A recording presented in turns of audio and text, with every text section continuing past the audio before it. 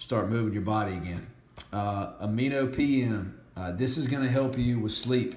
So if you really struggle with sleep, it's actually going to make you drowsy, but it is going to also help you burn fat in an indirect way while you are sleeping. So awesome to have that. That's one of my favorite products. Those are, the basics of that program. So you know what the protein is. It gets you in between the next meals.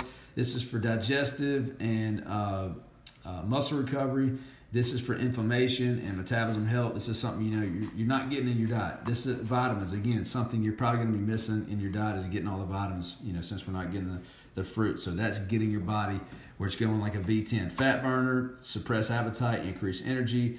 Pre-workout is increased energy, which may mean you only use this daily, but you use this sparingly if you get both of these for energy. But you don't want to take this and then take a lot of that, right? That's kind of counterintuitive, or maybe too much caffeine for you at once. So just be careful with that. Prima joint spray, we talked about that just now, and the Amino PM is for the Z's. All right, guys, frequently asked questions. Again, we know you can read this stuff that says use only when instructed. It is exactly what it is. It is use it only when instructed. So you don't need to focus on any of these pages. There's some acronyms here in the back. Every time that you come in, you talked about doing the Wi-Fi check-in, all that stuff. So one thing I want you to note is if you're the first, be the furthest, right? Imagine if there's a room full of 30 people and I say, hey, go grab a kettlebell. First 2 people grab the kettlebell and get right in front of the area where the kettlebells are at. Now, everybody else has to do what? Go around them. But if the first 2 people grab that and went all the way over here, well, then everybody can grab the kettlebells and it should be no problem. So if you're the first, be the furthest. Get in the habit of doing it. I've got the pre-challenge checklist here for you.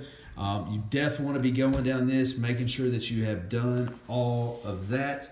Do want to go ahead and friend your coaches and trainers that are at the location, because you do have to tag those people when you're doing your Facebook check-ins. Got a step-by-step weekly guide back here for you. Just keeps you updated with everything. On the very back, remember FTDI first. So if it's not in here, you can't do it. If it isn't here, definitely do it. Make sure you read through this thoroughly. But I got some contact information on your location and who that you need to get in touch with there.